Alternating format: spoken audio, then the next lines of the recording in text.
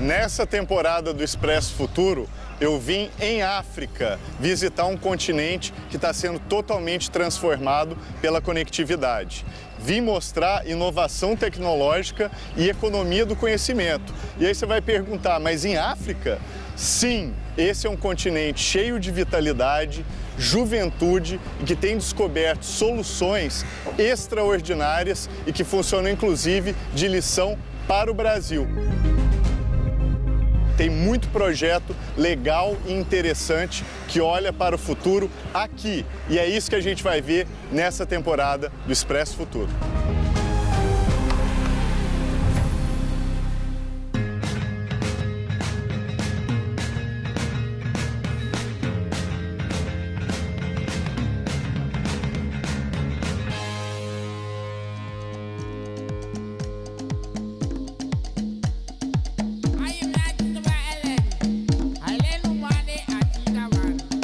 Geralmente, quando a gente pensa em África, no Brasil, a gente lembra dos safaris, das paisagens, da natureza. Só que a verdade é que a África está se urbanizando cada vez mais. Aqui em Nairóbi, como dá para ver, é uma cidade parecida com as grandes metrópoles do Brasil. São Paulo, Belo Horizonte, Curitiba e assim por diante.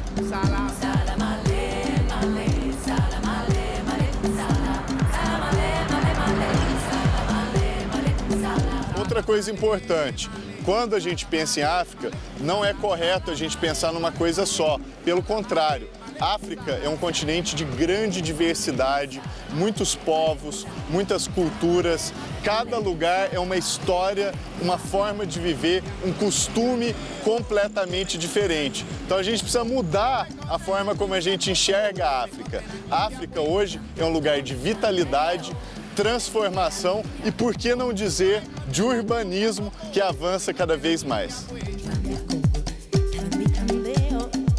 Every 5 seconds, there is a startup being started in Nairobi. It's quite the vibrant scene when it comes to startups, especially in the tech space.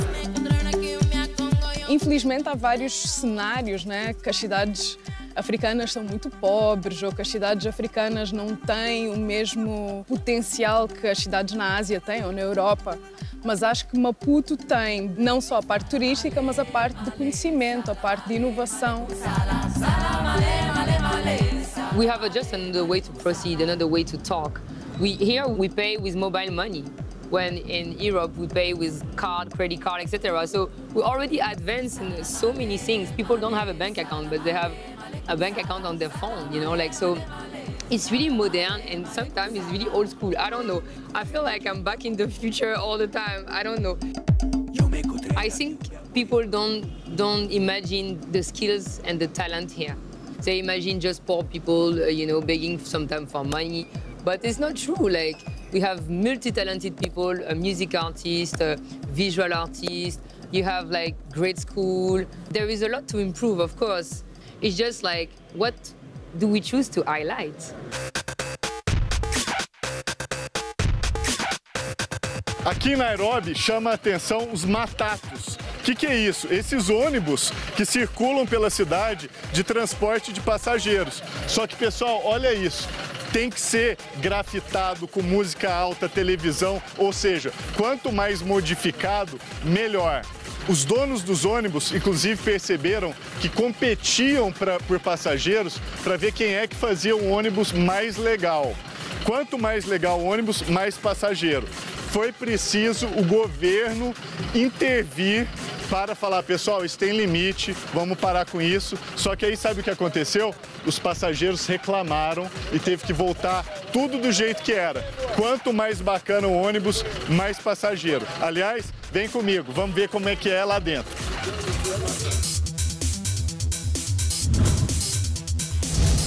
Pessoal, olha isso. TV de LED em tudo quanto é lugar, grafite, cartazes, música alta, é como se fosse uma festa ambulante no caminho do seu trabalho. Inclusive, eu topei com a minha amiga Irene, que está aqui justamente andando no Matatu. Hi Irene, how are you? Very good to see you, excellent. Irene, where are we now? We're in Nairobi in an area called Mudando. This is our public transport. They come pimped up. People go to work like in a party, right? Exactly. They go to work in a party and they go to parties in a party. We call it the moving discos. Yeah. Irene, when people are in the Matatus, do they find like a boyfriend or a girlfriend too sometimes? Oh, easily. Imagine we're sitting right now and start having a conversation about a film maybe we're watching, and then we start connecting. We just talk politics as well. Funny enough, the whole Matatu would be discussing about the same topic. It's almost like a public square on wheels. Pretty much, pretty much. You sometimes don't even want to get to your next stop. So people just keep going, sometimes they miss their stop. Because you're engaged in a communication.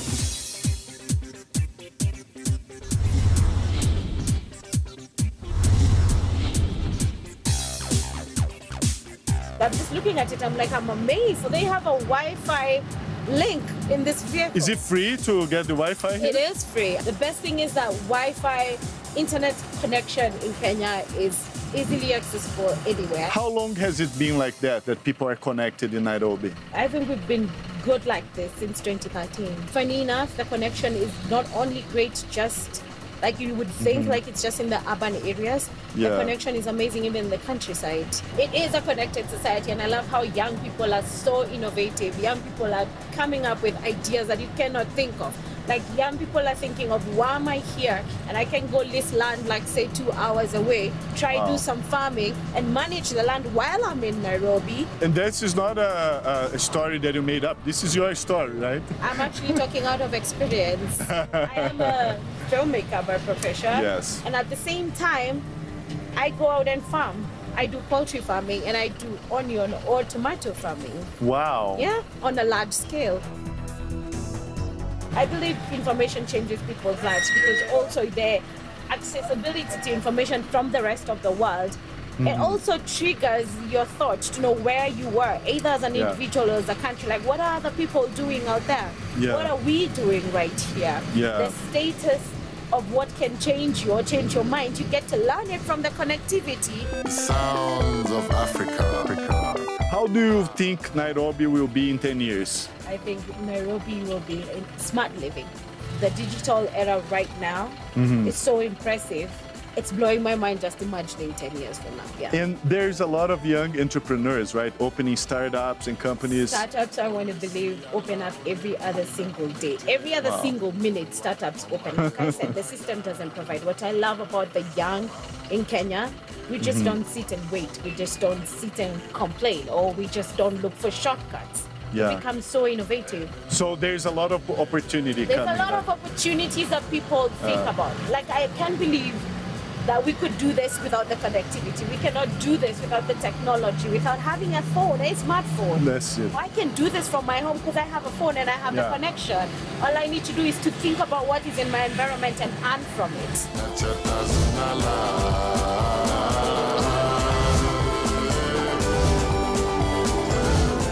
Pessoal, isso aqui é uma festa ambulante. Eu queria ir para o trabalho todo dia dentro de Matatu desse. É outra vida. Do you think the Matatus are a symbol of the connected society in Kenya? I believe they are. They are a symbol of the connection and the sense of community we have in Kenya. Digital technology and community, right? Connection of all those. That's so good.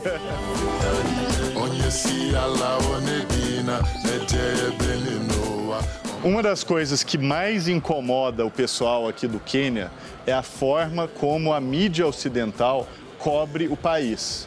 Aliás, esse é um problema geral. Quando a gente pensa em África, muitas vezes a mídia ocidental mostra muita coisa que são os desafios, a pobreza, mas raramente mostra isso daqui, que é a parte urbana, a parte que está se desenvolvendo e a parte que está dando certo. Isso incomoda também a Damares Agüeyo. Ela criou a revista Cassini exatamente porque estava insatisfeita com a forma como a mídia ocidental cobria o Quênia. A Cassini, ela faz um apanhado de tudo que tem acontecido de interessante aqui. E curiosidade, a Damares, ela trabalhou como atriz no filme O Jardineiro Fiel, que foi dirigido pelo nosso Fernando Meirelles. Vamos falar com ela. I grew up in Europe, in the Netherlands. And growing up, I was exposed to very negative stories about our home continent, that it's a place of despair, hopelessness, conflict. And then I came back and I realized that that was just one side of the story that's being told. And who's telling the other side of the story? Very few people were, actually. So I thought it would be great to also focus on the positive things that are happening here. The stories are there. There's so many positive stories. There's so many great stories of entrepreneurship, the innovation we talked about, and even just the common, we call them mamamboga, the woman on the street selling her stuff and just feeding her children and taking them through university. These are amazing and really inspirational stories that people don't talk about, but they're there. You just need to step outside your door and find them and look for them.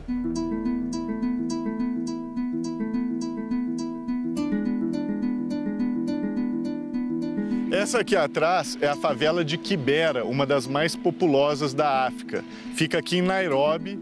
E quando a gente pensa no continente africano, muitas vezes o que vem à cabeça são imagens como essa. No entanto, precisa olhar no detalhe, porque apesar daqui ser uma área pobre, se a gente olhar no horizonte, tá cheio de poste de Wi-Fi, trazendo uma conectividade excelente, fazendo com que todo mundo aqui esteja conectado. Inclusive, a gente testou a conexão aqui e é melhor do que muitas das conexões que a gente tem no Brasil por celular. E lembrando, conectividade é pilar para o desenvolvimento.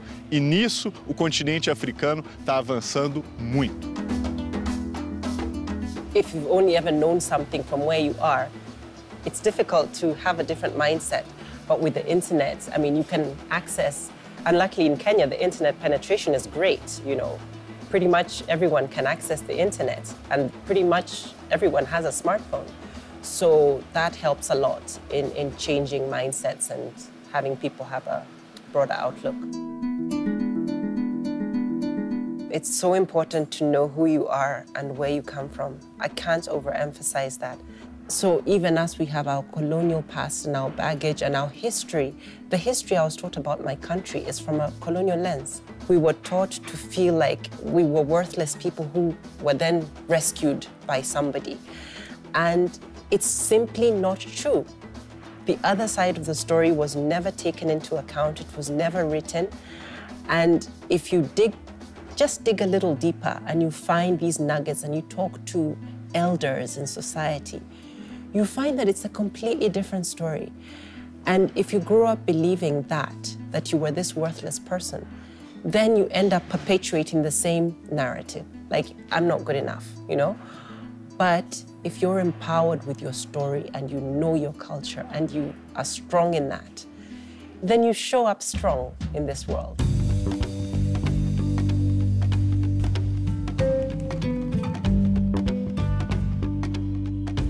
Pessoal, tá vendo essa figueira que está aqui atrás? Pois é, ela é uma figueira muito importante para os povos que moravam no vilarejo que ficava aqui nessa área. Hoje, aqui é o bairro de Westlands, um dos bairros mais novos de Nairobi, onde está cheio de prédio, inclusive de empresas de tecnologia, centros de pesquisa e uma área muito nova. E foi interessante, tentaram cortar essa árvore, só que não deixaram. Tiveram, inclusive, que construir tudo em volta dela, preservando, inclusive aquele viaduto lá, porque essa árvore é muito importante para as populações daqui.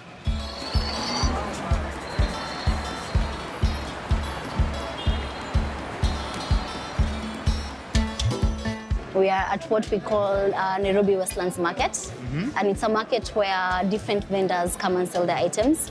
But more importantly, on this floor, we have artisans or creators of what we call African cultural heritage items. And these are very special and maybe unique items, right? Yeah, actually, majority of the items made here are handmade, and they're made by artisans who have very traditional techniques that they have learned from their fathers. They've been passed down the line. And you have created something that goes beyond tradition, right? Which is Mau. So Mau Africa is a marketplace platform, and it connects Africa's heritage art, artisans, and creatives with world markets. So what we realized is, as much as these artisans and creatives have been making this art for millennia, their art is not easily discoverable. So we made a platform where we can list their items and people across the world can be able to discover and buy these items. What normally happens is, for example, an artisan like this that is doing a fashion items, they can go to the platform, create an account, they get a storefront, what you call a website, and then we help them market and connect them with either businesses or sometimes consumers like yourself that want to buy these items. This has been an idea that has been brewing over the years. I've always been a creative. I have been a rapper, a fashion designer, a writer, but I've always wanted to be in the creative arts. So after a while, I gave up and joined fintech and worked in fintech for a while. So when COVID hit and some of the artisans we used to buy from called us and they were like, oh, we can't sell in markets anymore. Yeah. You guys have customers you can sell to. Because my co-founder worked at Jumia, which is one of the biggest e-commerce marketplaces in Africa. Yes. She had the idea of how do we come up with a platform where actually now it will be easy for artisans to also sell their items since they can't go to the physical markets anymore. So what we also do is add the stories on the website. So also when you buy, you connect to the story. So you understand how it was used in African culture, just to preserve those traditions, and the fact that you're telling those stories gives more life to the vibrancy of the culture that we have here. I'd love to show you one of these very unique stalls. All right. And these are arts that have been collected all across Africa. So they have historical, how they were used. Wow. Then we have the traditional ceremonial forms. Oh, These wow. were from Congo. All different tribes, but they have different celebrations. So we have like those, we have, we call them the marimba. Oh, You can call them some piano. Sure. These are the marimba from Congo. You can actually play. Oops. Yeah. Oh my God. Pray. Yeah. This comb, you see now, this is a different comb. We have the comb from the Dinka. Esse aqui é um pente feito de osso, tá, pessoal? Vem da tribo Dinka, que fica no Sudão do Sul. Incrível. Even if you go to the website, you download Dinka tribes, the comb is.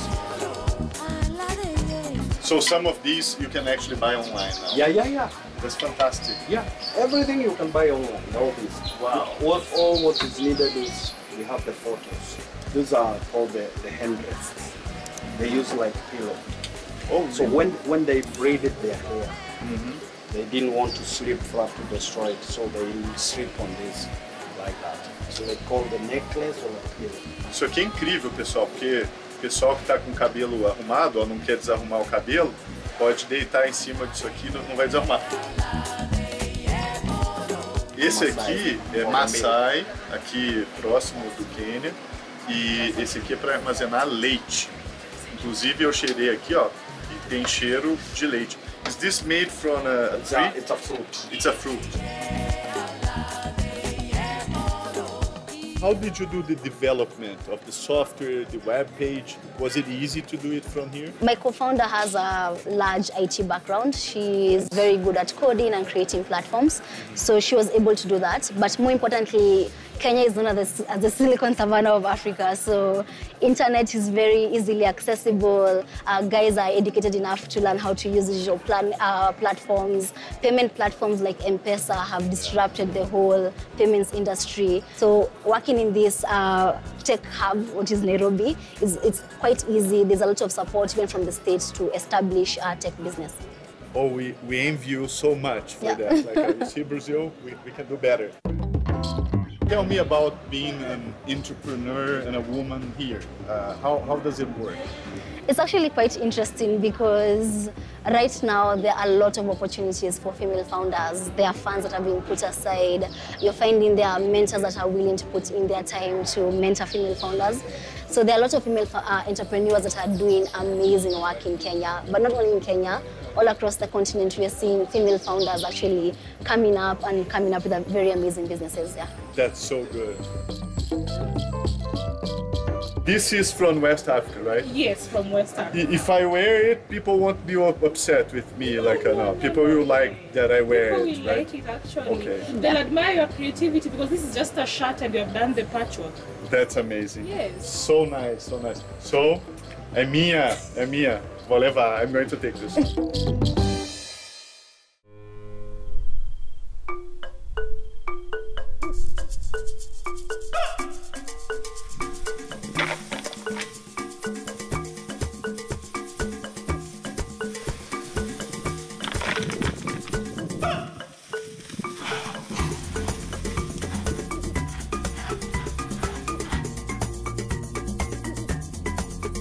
No Quênia ou aqui na Tanzânia, a internet está chegando em todos os lugares, até mesmo em áreas rurais como essa, que são habitadas pelo povo Maasai.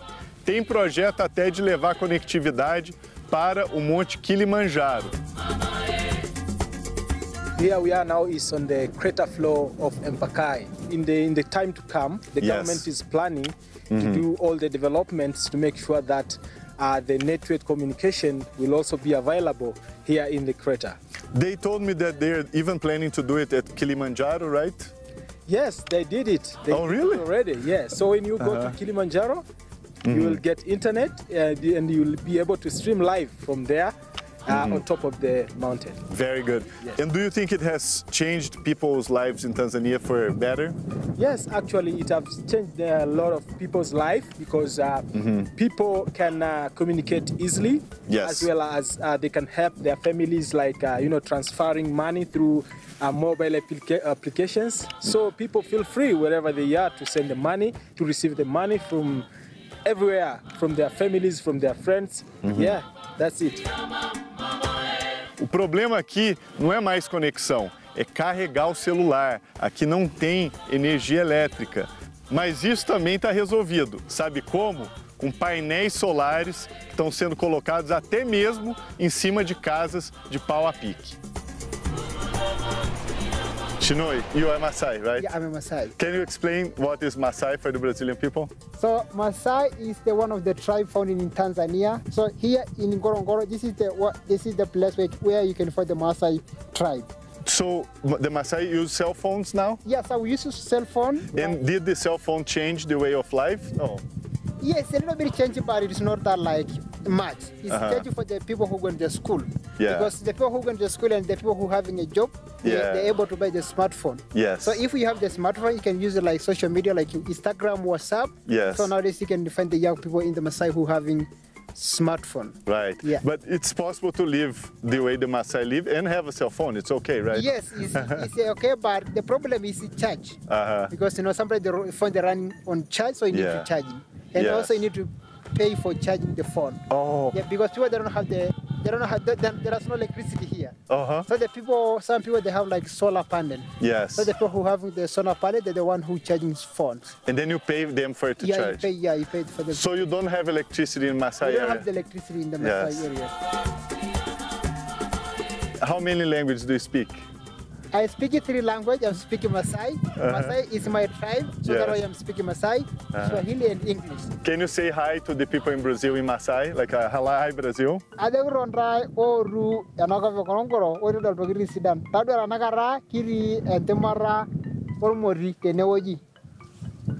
Thank you so much. Congratulations for the beautiful work. Karibu-san. Very nice. Karibu-san. Karibu-san. Thanks a lot.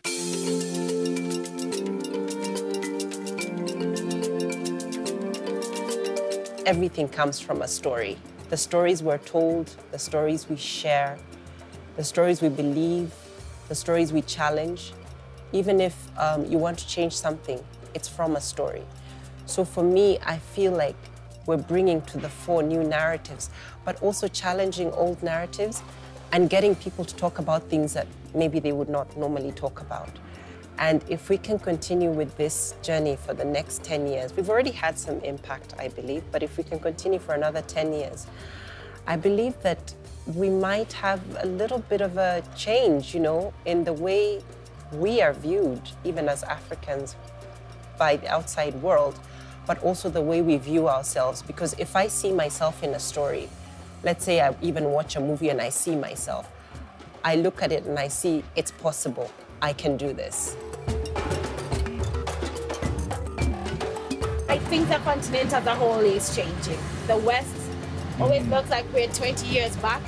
They would be surprised if they came here that we actually do better in most of these things, like the connection.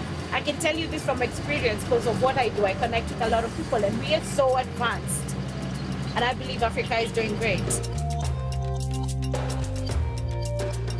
I've had many opportunities to leave Africa and work outside of Africa. But for me, this is home.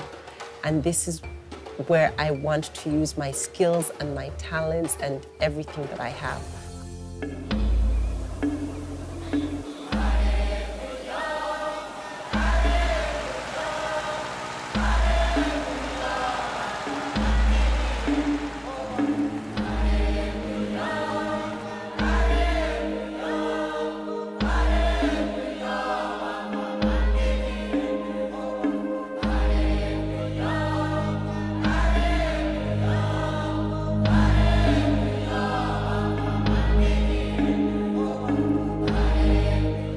pessoal, igual esse balão que a gente está aqui agora, a África está voando.